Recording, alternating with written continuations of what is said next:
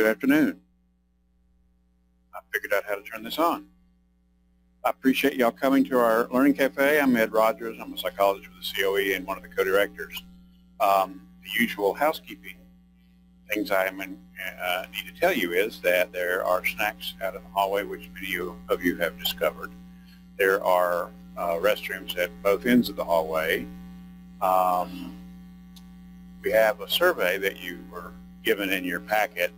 We would appreciate you filling that out and leaving it at the desk in the back when you leave. It helps us know if we're doing a decent job and if there are any topics that you would like us to present in the future. Speaking of the future, next month, August the 11th, Dr. Caleb Corwin, one of our postdoctoral fellows, will be talking about disruptive mood dysregulation disorder, an introduction to what we know. This is the illness formerly known as childhood bipolar. Thank God they don't call it that anymore because it has nothing to do with bipolar. So let me introduce today's speaker. Dr. Kristin is the project manager of the Center of Excellence of Children in State Custody. We're one of 5 across the state. She's been with us going on 10 years now. Is that right? 9.5? No, so a long time. Yeah, and she has done a great job. Dr. Dean is a psychologist. She trained at the California School of Professional Psychology and did her internship at Utah State Hospital.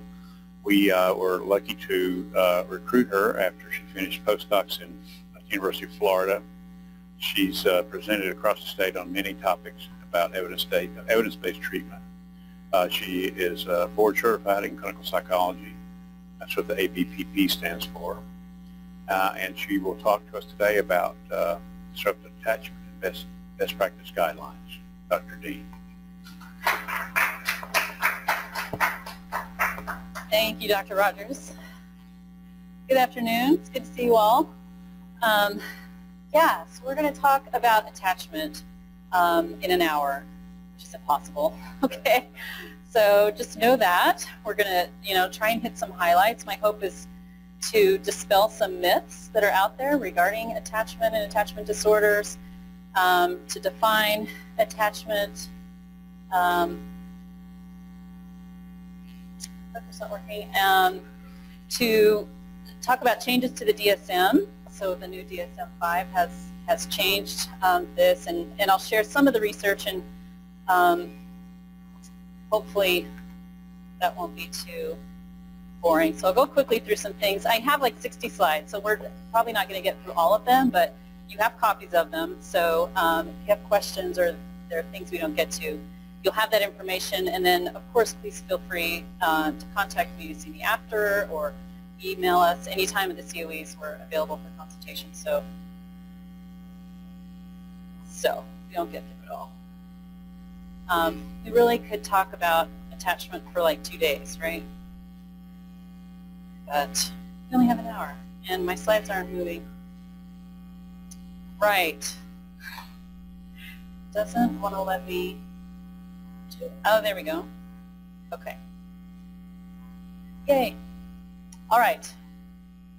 So healthy development, right, is what we're talking about, and attachment's crucial to healthy development, right? So it involves, obviously, an infant getting all their needs met, physically, but also emotionally, right?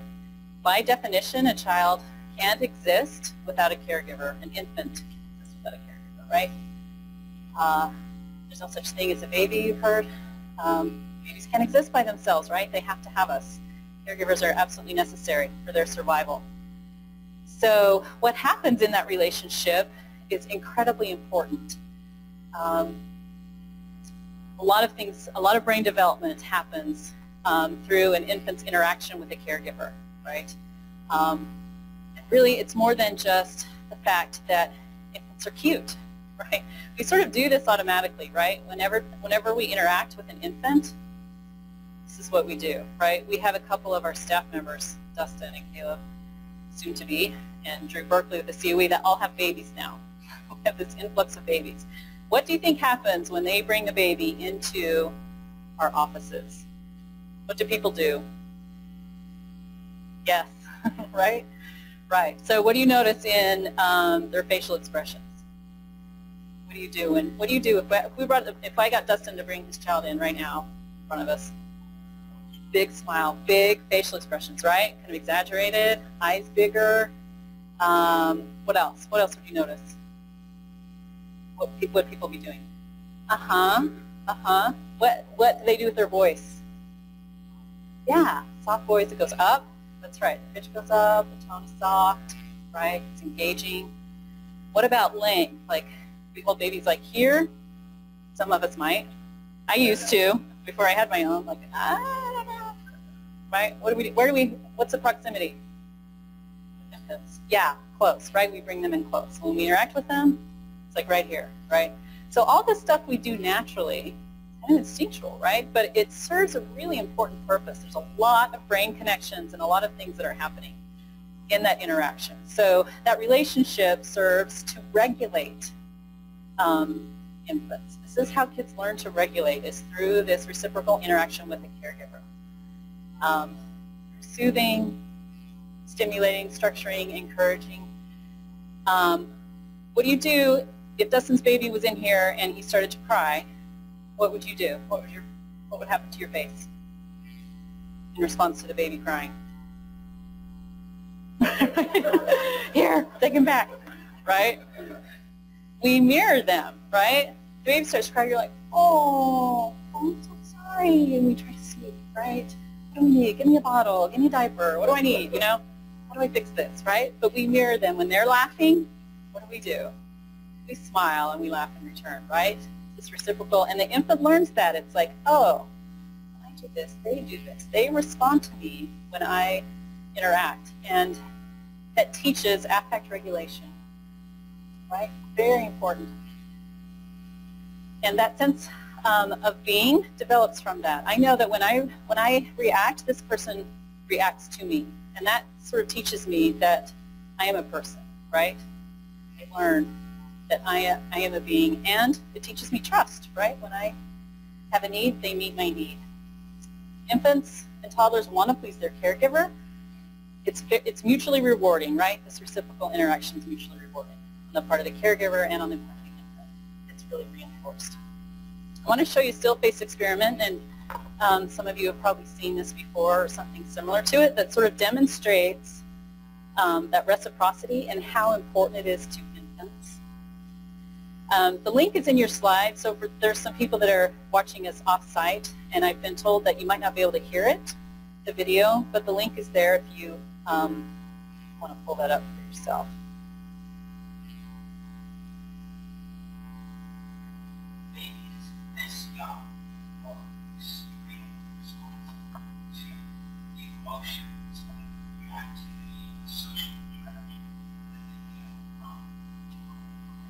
This is something that we started studying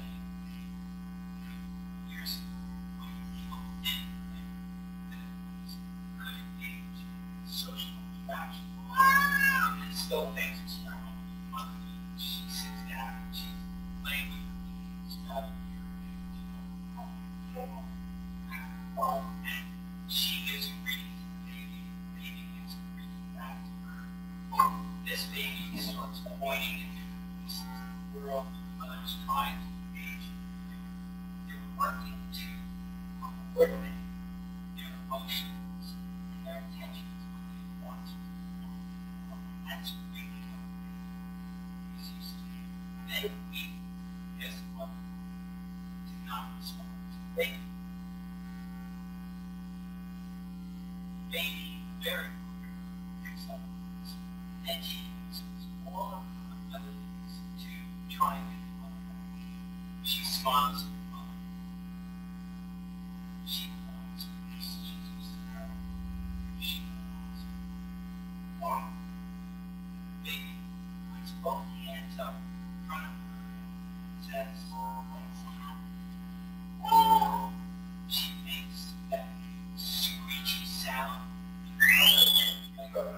Come on, aren't we doing it? Even in just 2 minutes, when they don't get where they react, negative emotions, they turn away, they feel the stress of it. It actually feels the control of the possible stress.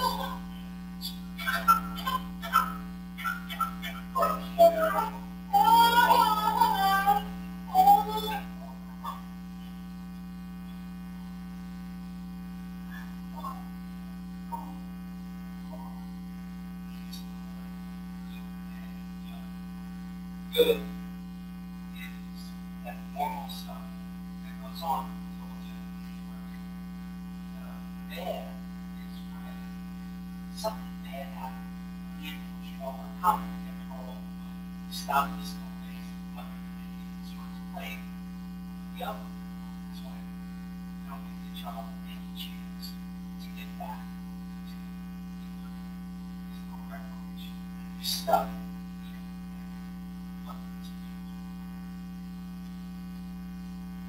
So, some of you have seen that before. It's powerful, isn't it?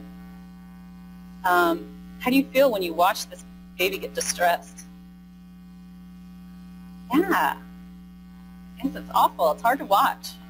I'm glad they cut it off quickly at that point because it is hard to watch. And so just in that tiny experiment, it just gives us a glimpse into what goes on for an infant when they have a neglectful caregiver, right? When they're not getting that serve and return, right? When they're not getting a caregiver responding to them and what that looks like. So this is a graph created by my colleague John Ebert at Vanderbilt, which just kind of shows like a healthy attachment cycle. Okay, so a child has a need. They express that need through crying or verbalizing if they're old enough, reaching. The caregiver meets that need. The child learns that relationships are predictable, right? When I cry, this person responds to me, right? It's not about being perfect every time, but being consistent enough that the child recognizes that this is how things go. And so when that happens, by meeting the child's need, it really lowers the child's arousal and helps them regulate, as we talked about. And they get to experience this normal stress response, right, of I'm hungry or tired or whatever it is. I have this need and I'm upset, but then my need is met and I calm down. And then I have another need and I'm stressed, but the need is met and I calm, right? This normal stress response cycle. How many of you have babies? Besides Dustin. How many times a day do you meet your child's needs? Like hundreds, like, you know, right? You think about how many times you go through that normal stress response cycle. And with a consistent caregiver, that's how healthy attachment develops, right? Through that consistency of time and time again. Again, it doesn't have to be perfect. And he was saying here, you know, when the mom was not attending, once she did, there was reparation, right? They quickly repaired. And so that happens in normal life, right? As a parent, you can't always meet the need right then. You got other things to do, but when you do, you repair. And there's enough consistency that the child develops that healthy sense of self and healthy attachment. So the infant learns to trust. My internal working model is that I anticipate future responses. I also recognize that I'm important because the environment responds to me, right?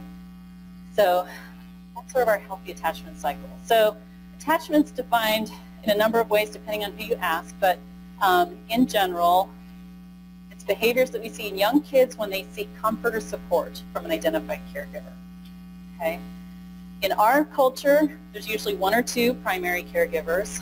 In other cultures, kids have identified multiple. They're living in like a multi-generational family situation.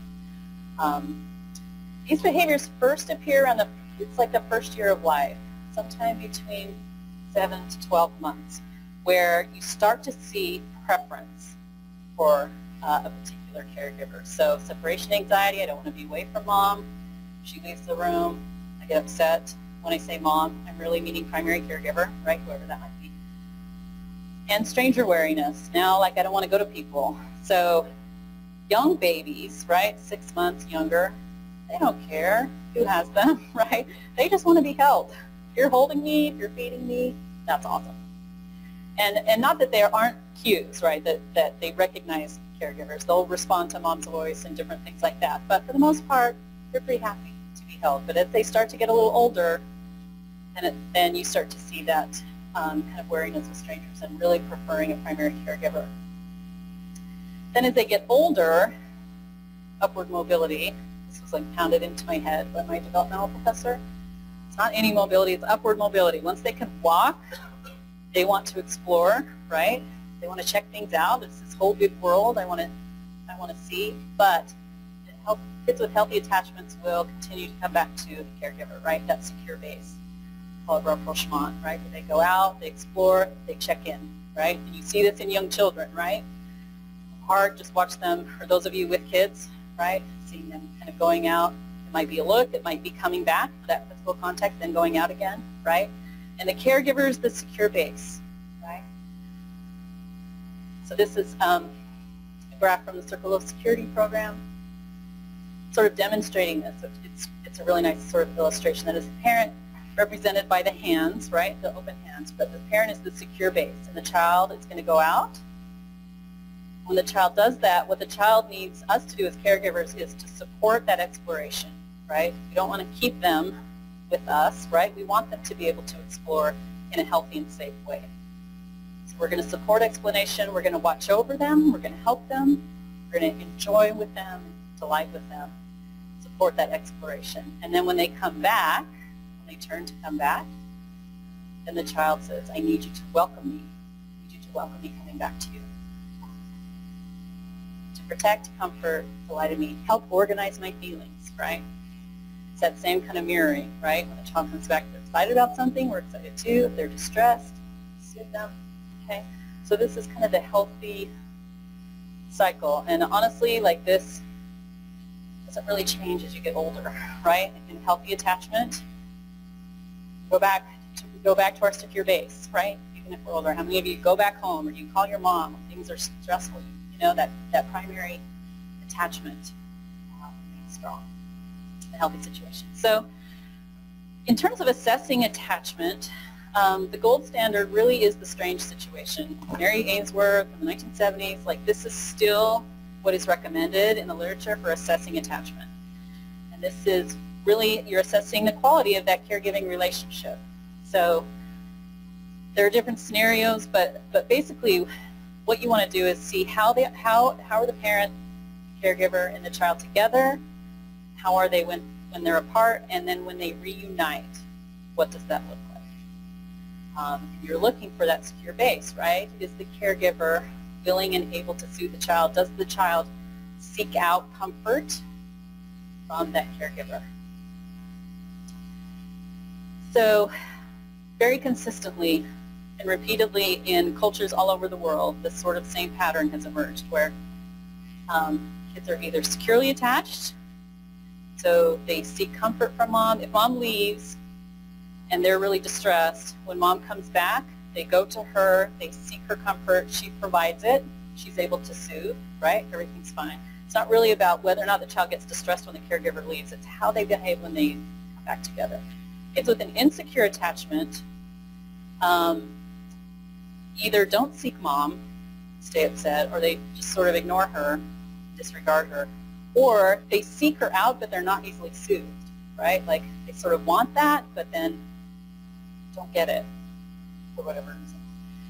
Kids that are disorganized kind of all over the place.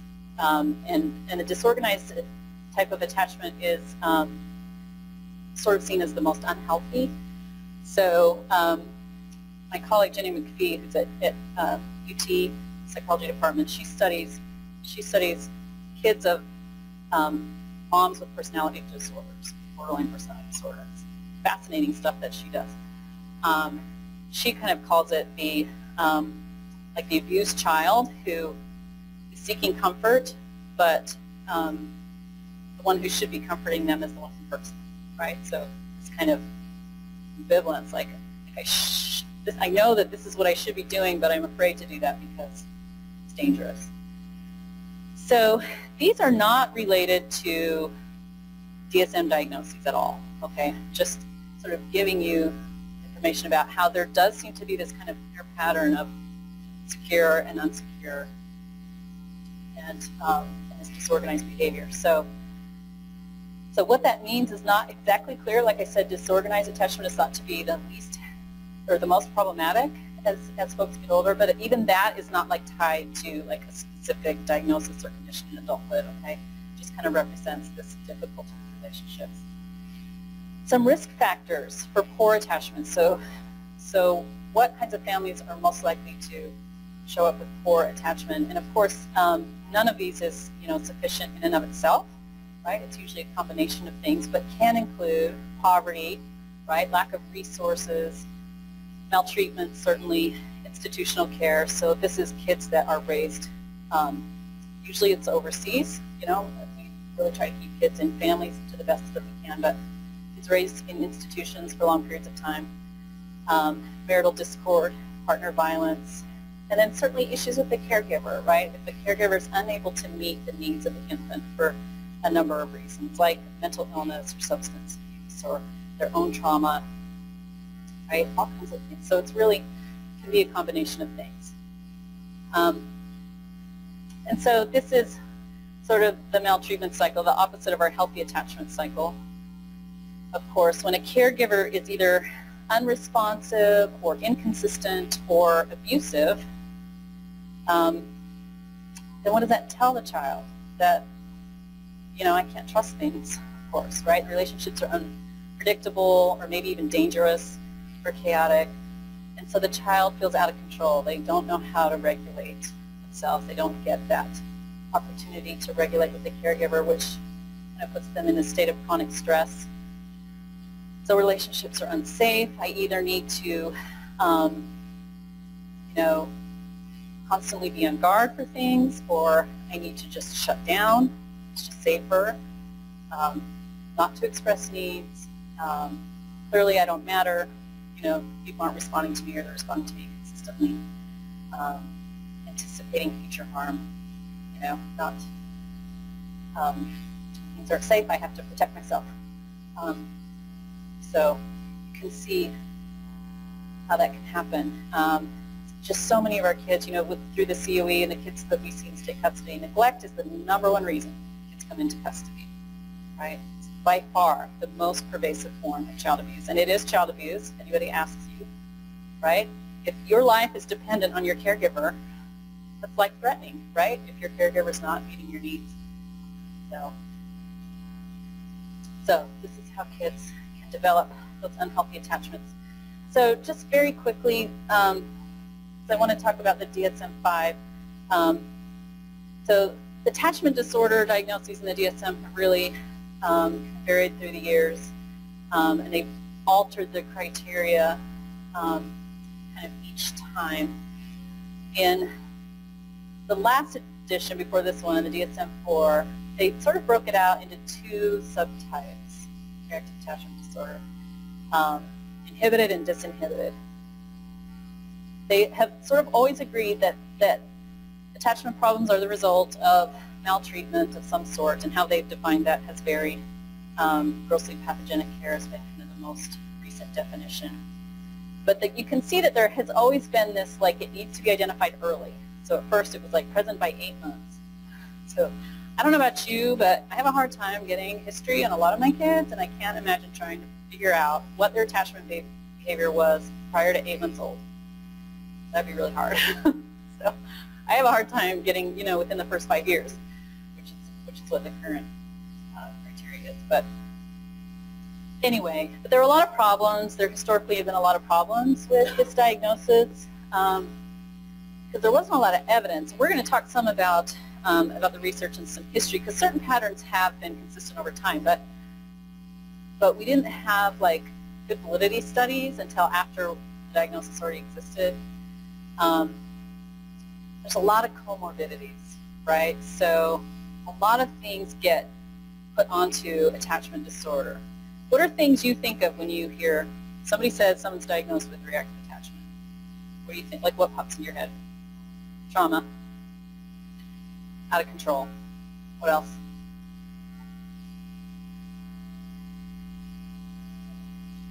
Affect dysregulation, out of control. Does anybody think of antisocial? Or have you heard that? Maybe you don't think it, but you've heard it. Yeah, that's kind of, somehow it's become tied with conduct disorder, kinds of behaviors, and all kinds of other things. So certainly a lot of things seem to go with it, but kind of some of the understanding in the public is a little skewed. So also it's like the only attachment diagnosis we've had, and you know, it's very rare, right? That particular disorder is very rare, but attachment issues are not necessarily that rare, especially among kids in foster care. So it's like on the one hand, we're probably under-attending to attachment issues by not recognizing the importance of that early attachment. But at the same time, we're putting kids in a category that's not necessarily fitting. Like, it's sort of like we only have this really one extreme diagnosis and nothing in between, nothing to kind of demonstrate that there's a continuum maybe of attachment issues. So anyways, it really is meant for younger kids because that's when attachment forms and that's when we really should be intervening. But sometimes older kids are diagnosed with this and we have very poor data on attachment behavior in older kids. We went through this period where it really became sensationalized, and it was like on 2020, and all these like really radical therapies became popular, and so it was in the media a lot for a while. So anyway, so they've revamped it a little bit, the DSM-5. Again, there's broad consensus that inadequate caregiving is what causes poor attachment. The two clinical patterns that have been evidence for a while that were just part of one diagnosis, they've now split it. So there's two different diagnoses. So kids that have the emotional withdrawn and are more inhibited, this is the reactive attachment disorder of infancy or early childhood. The second diagnosis, the kids that are socially indiscriminate, who like, first time they see you, they like jump into your lap. You ever had that? You do an intake with a kid and they're like all in your lap and you're like, okay. This either means I'm the best therapist ever, right? Or maybe there's some attachment issues here with this child. Okay, so those kids are the disinhibited social engagement disorder. That's the new diagnosis, the DSM. So they just have taken this, again, the same kind of patterns but split it into two diagnoses. So the criteria hasn't changed a whole lot for reactive attachment from the DSM-4. Consistent pattern of inhibited, emotionally withdrawn behavior toward adult caregivers. The child has to have both of these. They rarely or minimally seek comfort when they're distressed, and they rarely or minimally respond to comfort. So it's hard for caregivers to see them. They don't seek it, and when they get it, they don't respond to it. And again, this is toward adult caregivers, like whoever their primary caregiver is. They also have to demonstrate some type of social and emotional disturbance. So there's like three things here about either being limited emotionality, limited positive affect, or irritability. Of course, this is caused by insufficient care, so they changed the wording from pathogenic care, insufficient care. So they just give some examples: social neglect or deprivation, repeated changes in caregivers, or being reared in unusual settings like an institution that limits the chance to form attachments. Okay, again, that is responsible. The insufficient care is responsible for all these other symptoms. It's very important. So you have to, before you can diagnose a child with that, you have to be able to demonstrate that that was present, that insufficient care. And it's not just being in foster care, right? Like just being in foster care is not sufficient for a child to get this kind of diagnosis, right? This is important. Autism is a rule out. So if a child meets criteria for an autism disorder, you give an autism disorder and not reactive attachment. This is something our developmental folks grapple with. Dr. Allen and I have had many conversations about how do you tell in a 2-year-old they're autistic or if they have an attachment disorder. That can be tricky. But if they meet criteria for autism, that's the go-to. There have to be symptoms before age 5. Again, they have to show, attachment behaviors start around the first year, and so you have to be able to demonstrate that these were present prior to age 5. And the child has to have a developmental age of at least 9 months. Again, because that's when attachment behaviors appear, right? Then you can specify if it's persistent, if they've had symptoms for more than a year, and you can specify if it's severe, meaning they have like all the symptoms and they're at high levels. Okay? Disinhibited social engagement disorder. So this behavior is when the child actively approaches and interacts with unfamiliar adults, right? They don't show any stranger wariness towards people they don't know. Okay, so they have to have at least 2 of these, which is no reticence or reduced reticence, overly familiar verbal or physical behavior, right? So like sharing every detail about their lives, or that inappropriate physical closeness, either diminished or absent checking in with the caregiver. So they're just fearless, right? Go off, do anything, whatever, don't sort of check back in how things are going with the caregiver. And willingness to go off with an unfamiliar adult without hesitation. Okay? This is not just limited to impulsivity, right? But it's social disinhibition. So that can be sort of a tricky rule out because kids with ADHD are also very impulsive and will like tell their story to people in the lobby or, you know, do things like that. So you have to sort of look for that socially disinhibited piece, not just being impulsive, right? But this really kind of lack of attention to, lack of concern with going off with adults, not checking in with the adult caregiver, those things. Okay, insufficient care also has to be present, same thing, okay? And the insufficient care is thought to be responsible for all these symptoms. Developmental age is the same. The specifiers are the same. Okay, so why did they decide to change it? So in the last one, it was like, you know, the thinking was, well, they're both, you know, insufficient care is responsible for both, so these are just these two patterns. But they really decided that there's a lot of things, there are enough things that are different about them that they should just be their own diagnosis, even though insufficient care is responsible for both. This was an interesting study from the 70s, actually, just as an example of how these patterns have been pretty consistent.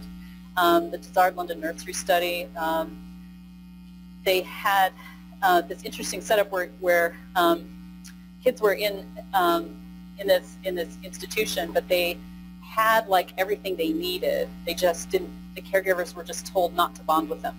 So it's like they had food, you know, they were able to control for all these environmental factors and just look at caregiver because they kind of had everything they needed, but caregivers were instructed not to bond with them. And so they had this natural pattern sort of form where a third of the kids were withdrawn, as we would think of reactive attachment, a third were disinhibited, and then a third still showed an attachment. Anyway. So just an interesting pattern. There have been several studies that showed kind of similar patterns. And actually the ICD-10 split this before DSM did, which probably helped influence the DSM folks to split it. So some of the differences between the two, for the reactive attachment kids that are withdrawn, their most common comorbidity is depression, right? These kids are withdrawn, they're sad, not interacting. And very importantly, it resolves with access to an adequate attachment figure. That's the treatment of choice, right, for a reactive attachment kid, is to put him or her with an appropriate caregiver, an adequate attachment figure, right? And again, the key deficit for these kids is lack of attachment behavior toward a primary caregiver. I mean, that's really what you're looking at. It's not about how they are with other people. It's how are they with that primary caregiver? Do they have that attachment behavior with them?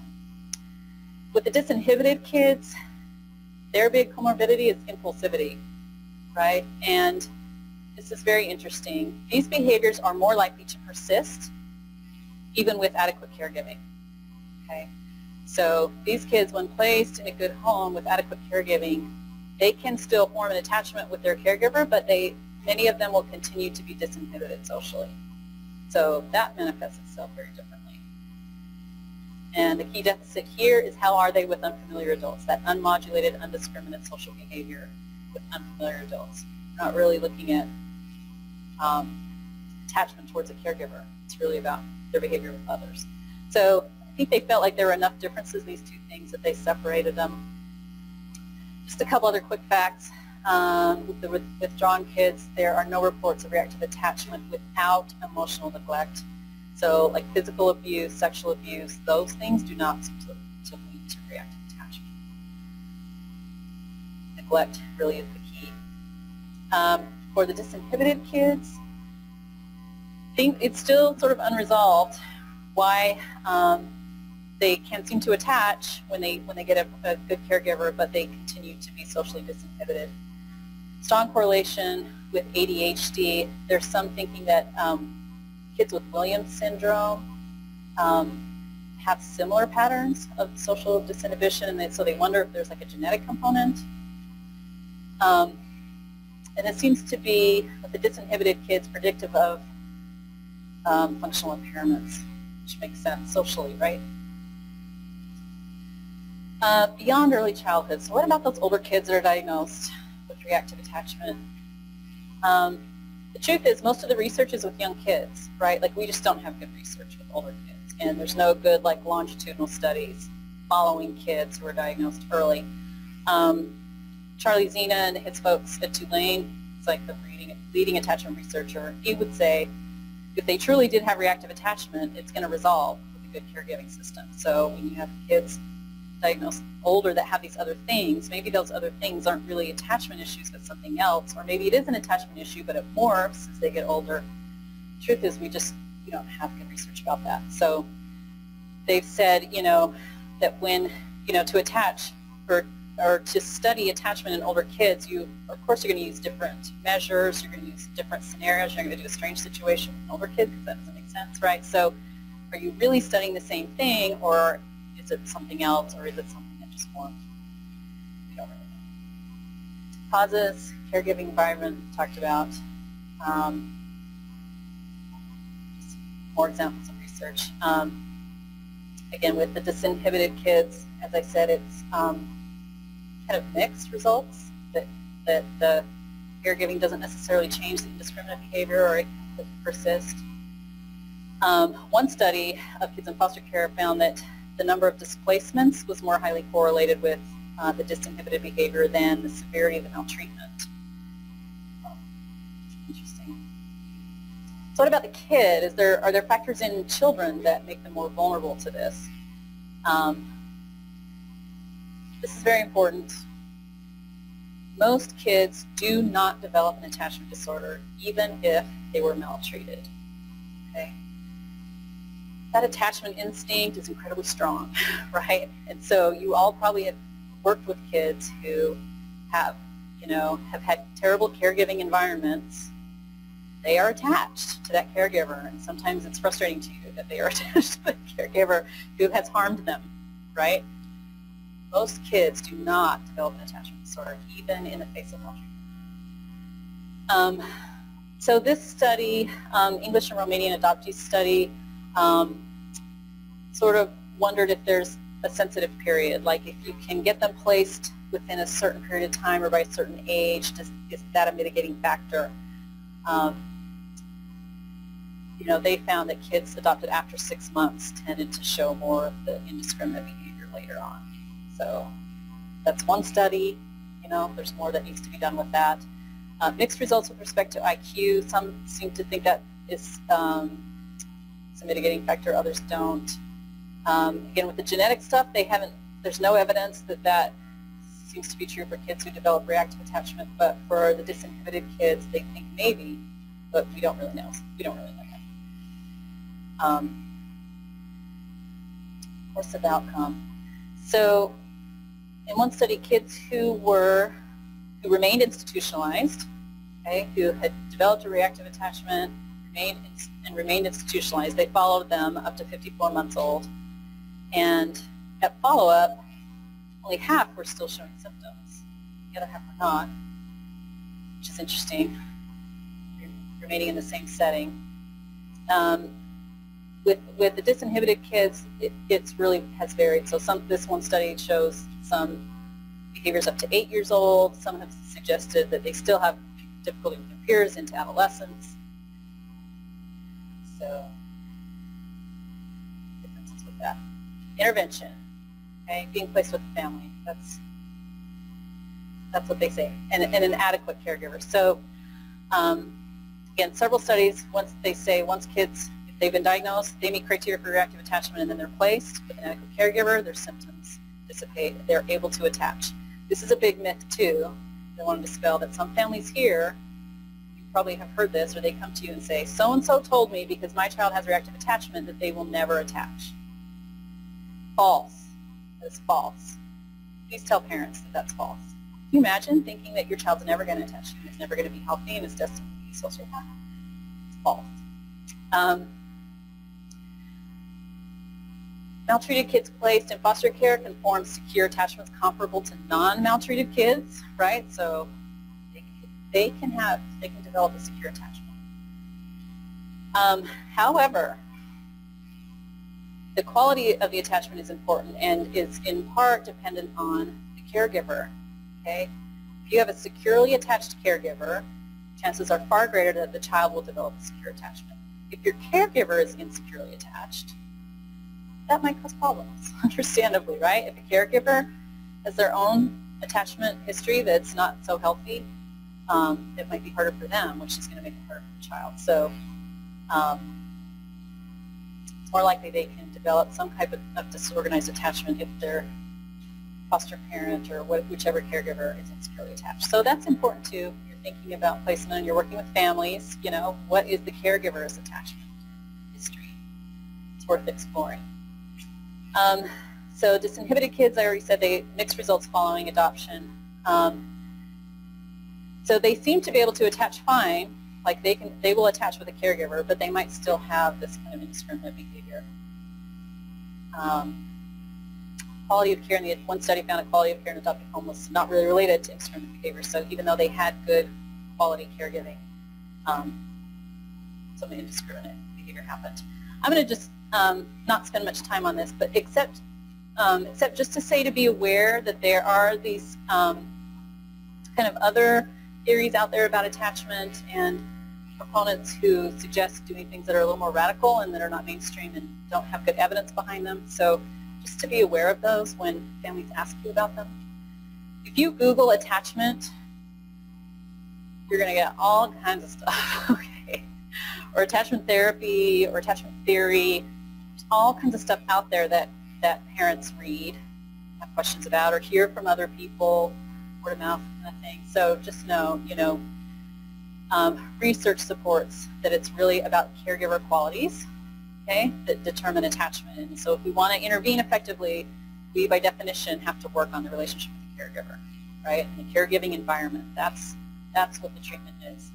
There are some folks who believe that you have to fix the child, that the reason the child's not attaching is because they have repressed rage from their former bad experiences, and so we need to like get that rage out and get them to reattach by regressing them and doing all kinds of interesting things. So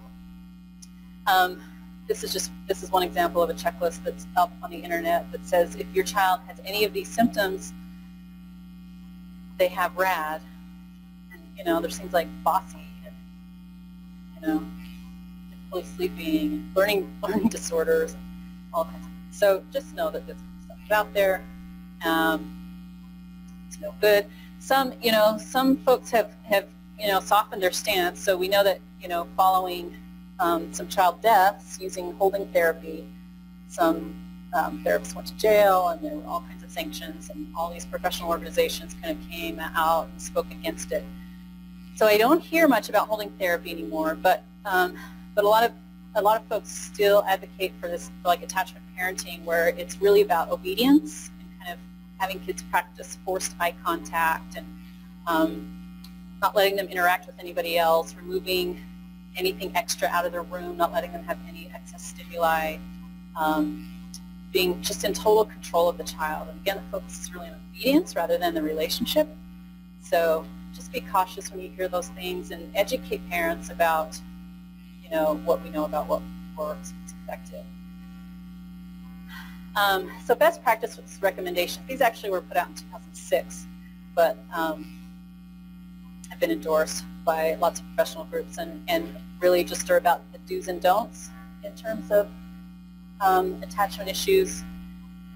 So one is like assessment guidelines. So keeping in mind that this, both of these things, reactive attachment disorder, social disinhibited social engagement disorder, are rare. Okay, so just keeping that in mind. Kids are rare. Even if you work with high-risk kids like we do, right? Kids in foster care who have been maltreated.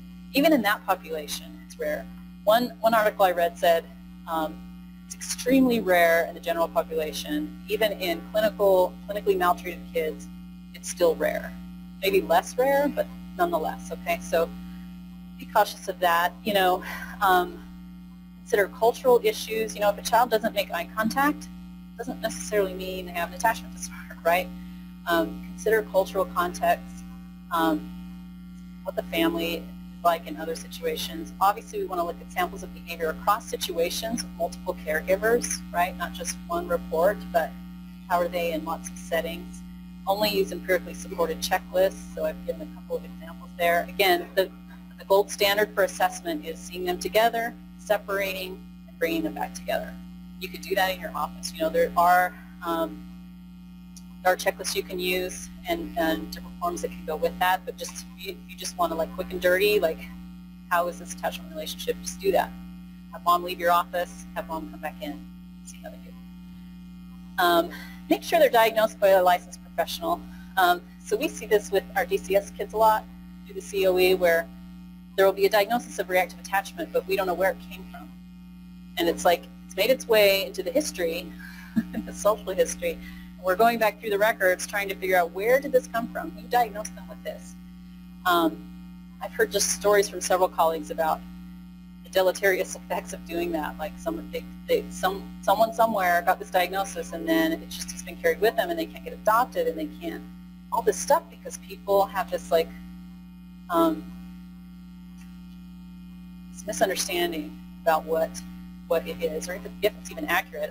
A colleague of mine said that she got a kid who was transferred to her and she was trying to find the same thing, like the parent said, she's been diagnosed with RAD, and so she's looking through all her records and she can't find where it came from, and then she comes upon a medical record and the girl had been diagnosed with reactive airway disease, RAD. Somebody mistranslated that and now she has attachment disorder diagnosis.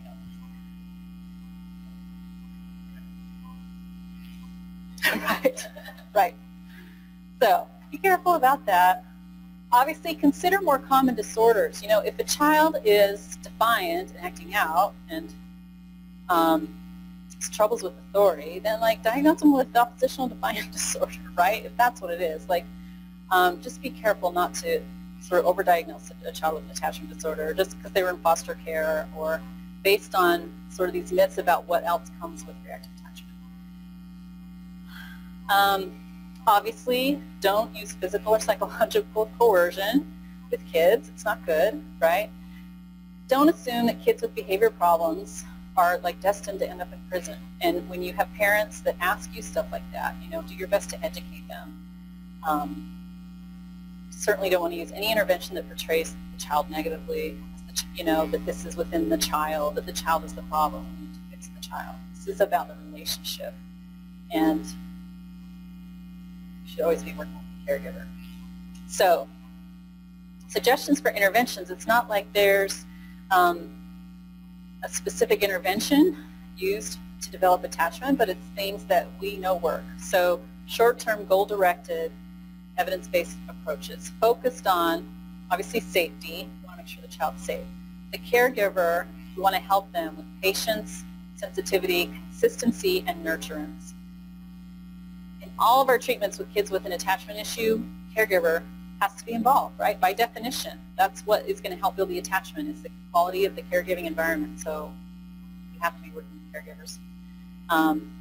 They will need a lot of education and support. Okay, not that it's easy. It's hard to discipline a child who is not attached to you, right? You get a child in your home, you're trying to give them everything, and they don't have that relationship.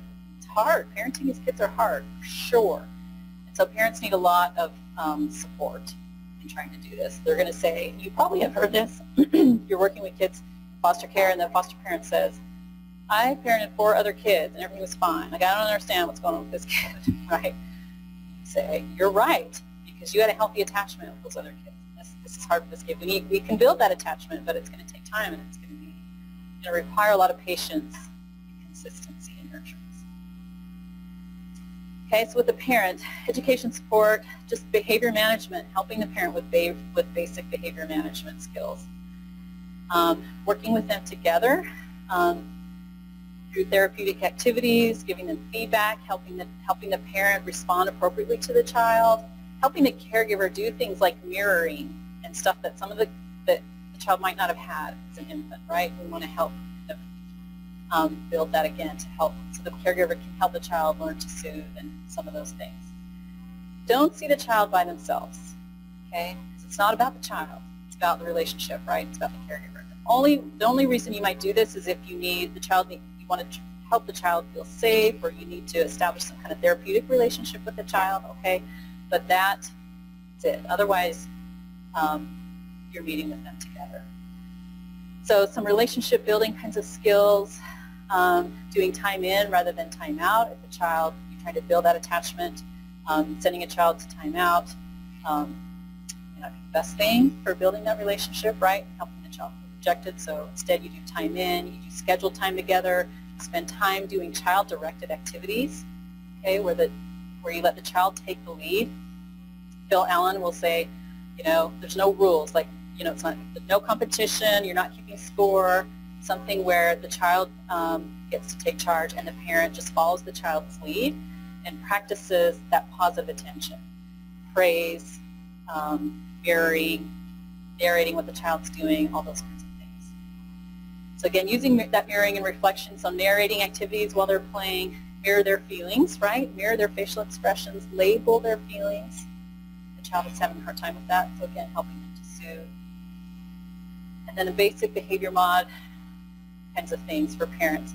This can be really tough, focusing on positive reinforcement for a child who's having a lot of acting out behaviors, right?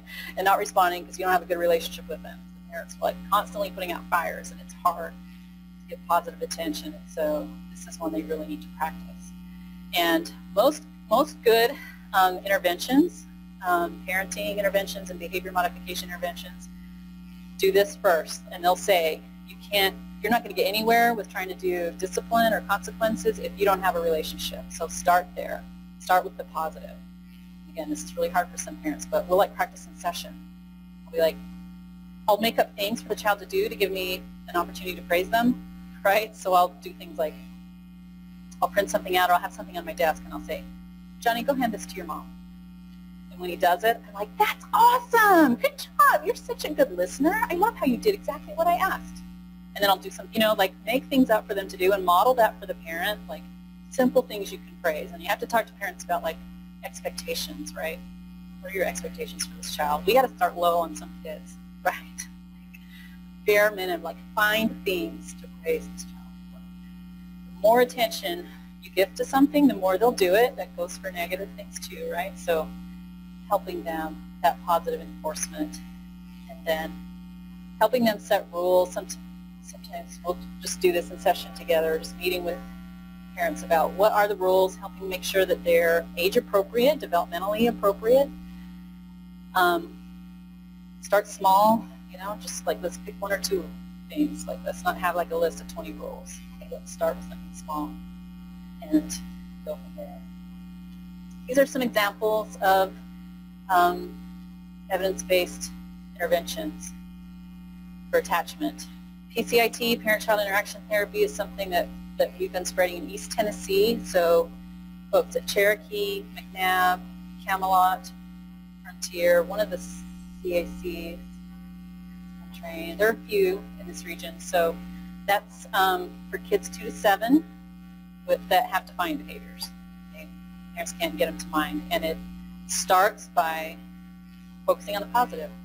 And this is really a terrific intervention, by the way, and it's has the best evidence base of it. The effect sizes for PCIT are huge. It's very powerful. So, and part of why I think it's so effective is that it's the parent and the child together, and the therapist is not even there. The therapist is in the other room, coaching the caregiver through an earpiece.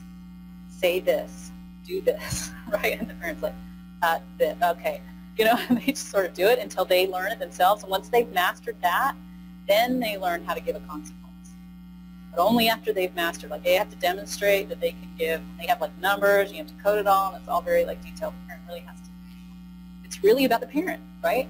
That therapy is really about teaching the parent how to manage the child, and it really does improve relationship and improve compliance. Attachment and biobehavioral catch-up, that's an in-home intervention. You can do it with kids even younger than 2. So therapist goes in and works, again, with mom and the child together. I think you can start as early as 6 months. I think you can start before they're even a year old, and it's helping them with that relationship and helping teach the caregiver how to attune to the baby and develop that relationship really early. Also has very good research behind that. The COEs have talked about trying to do this, but it's difficult to disseminate. So we're still working on it, but that's a very promising intervention. Circle of Security, this has been around for several years. Also a very good intervention. That was their model that I showed earlier. Again, working with the parent on how to attend to the child. Incredible Years, they have different versions of this one for caregivers and teachers, like they've even brought it into the schools now. Parenting the Defiant Child, things are more defiant. Other things you might have heard about, I put up here, they don't have as strong of evidence as the others, but they're well regarded in the literature, and probably more will be coming. So the ARC model, attachment, self-regulation, and competency, this is really a trauma framework, if you will. It's not necessarily kind of a step-by-step manualized therapy, but it's kind of a structure or framework in terms of helping kids with trauma histories. And the very first thing you do is work on attachment, and it's again helping the caregiver to attune to the child's emotional state, regulate themselves, and then help the child learn to regulate. So from the APSAC, some of their recommendations for professionals, some of these are sort of obvious, but just being cautious about prescriptions based on word of mouth, right? Make sure that you're looking things up. Is it in the research? Is there evidence to support it? What are people saying about it? High ethical standards in advertising. So this is something you can educate families about, because there are websites for certain interventions that claim that they're the only thing that can help kids with the reactive attachment disorder. Like, this is the only intervention that works. And it works 100% of the time. And they will just make these claims that are outrageous. And if you're a desperate parent who's adopted a kid and you're having a hard time, you read that and go, okay, this is what I have to do. I have to move my family and do this radical treatment for a month or whatever. So just letting parents know that that's most professional organizations don't support that kind of advertising. You should never claim that only one thing helps and that it helps 100% of the time, right? Those kinds of things. Patient testimonials, a lot of the websites will have, testimonials from patients, but they don't have good research, they don't have evidence. So tell parents that their kids can be treated, that just because they have some attachment problems doesn't mean they always will, doesn't mean they can't attach, doesn't mean they're going to go to prison. Okay? That it's tough, it's hard to work with, but we can do it. Kids do get better. And some of these coercive therapies they might have read about, not only, some of them kill kids, which is bad, but also there's no evidence, this kind of really strict parenting stuff, there's just no evidence that it works. So why do it? Okay. And that kind of standard, safe, effective treatments are available. Okay. Phew, we made it. Questions? Yes. Yes. How about how I just know that how the child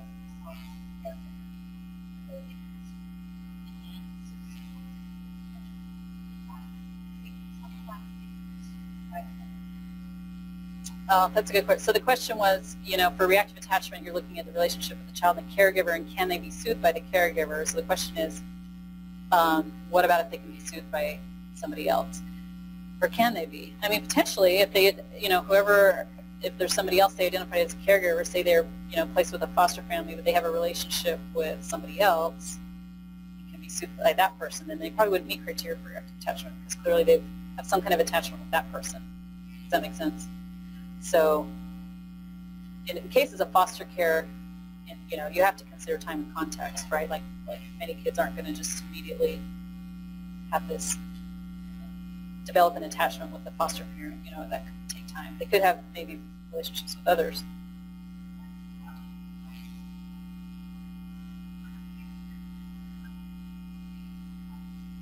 Certainly. Yes, yeah. So can kids form attachments with other people other than their primary caregiver? Of course, yeah, like a sibling or relative.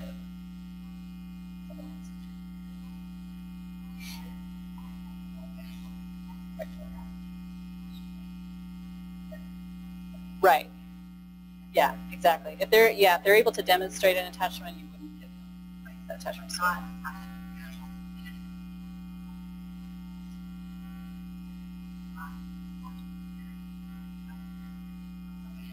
Exactly, exactly. That's why they, in assessment, they say it's so important to look across contexts and across caregivers. Yeah.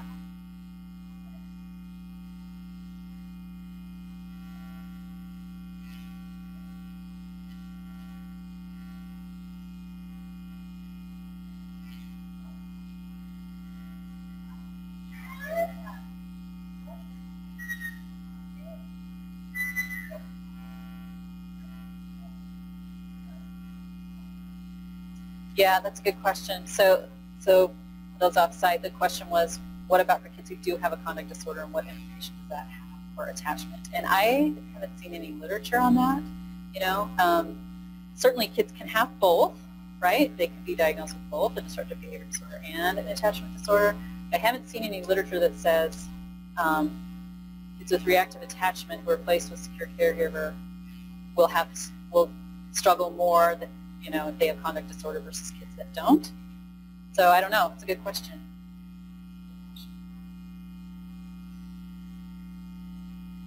Any others that I can't answer? Thank All you. right. Thank Thanks, you. everyone. Thank you, Dr. Dean.